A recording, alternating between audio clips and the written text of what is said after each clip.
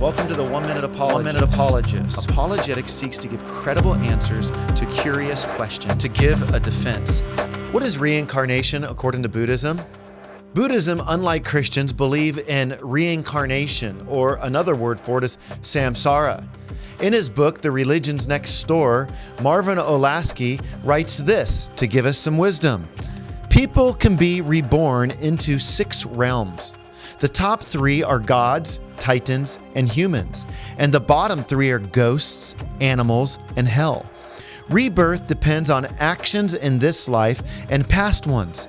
Negative emotions lead to negative actions, which lead to negative karma, which can result in rebirth as a fish, dog, or cockroach.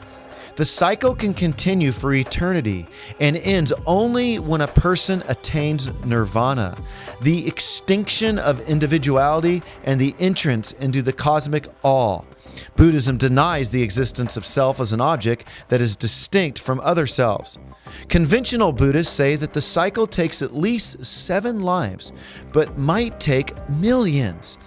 In the classic Buddhist understanding, individuals progress by dropping all worldly attachments and emphasizing extensive meditation, strenuous physical exercises, and other means of turning off our egos.